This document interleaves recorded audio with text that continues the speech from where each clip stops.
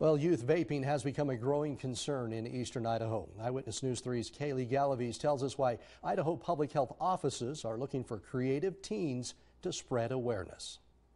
Our recent surveys show us that about 1 in 4 high school students are vaping and 1 in 12 middle school. So we want to, get some education out and help reduce those rates. Vaping is viewed by some as supposedly a safe alternative for smoking, but over time that has proven to be false. Public health offices are hoping to educate teens with what they call No Vape. Our kids are smart. We want them to learn about it and be able to make better choices. No Vape is a statewide video competition for creative Idaho teens to share a PSA about vape prevention and education. Teens willing to accept the challenge must create and submit a high-quality video, 90 seconds or less, about the dangers of vaping, vape prevention, or how to quit vaping. There will be a winner in each health district, so we're super excited about that. So we want our kids to get involved.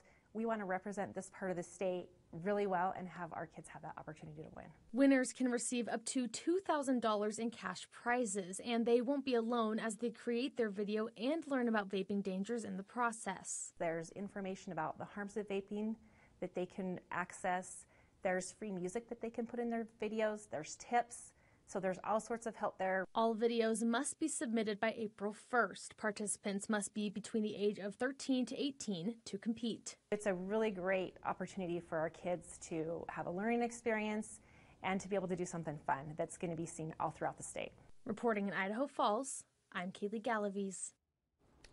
For more information on and where to enter, you can visit this story on our website at news3now.com.